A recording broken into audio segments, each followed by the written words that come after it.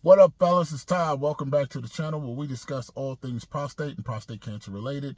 If you're new here, welcome to you. Been here for a while, watched the video, maybe even liked and subscribed. I appreciate you and welcome back. Today I want to talk about something, maybe it's just me. I'm hoping it's not just me. So ever since I've had my radical prostatectomy, which I've had in December of 2022, one of the things that I found as a side effect that I didn't expect is that I get emotional sometimes.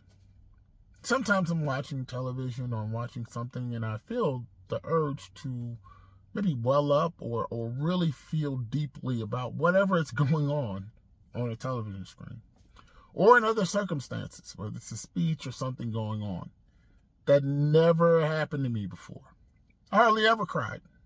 I hardly ever felt like crying. So I imagine that my emotions since my surgery and just my hormones have been all over the place, right? It's not necessarily anger, but it's just a feeling of deep emotion that I'm uncomfortable with. I'm uncomfortable with it because I've never had to deal with it before, and it's not something that I, at my advanced age, feel like I have had any experience with in order to deal with this circumstance.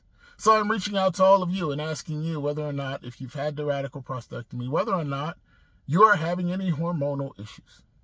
Now, I understand.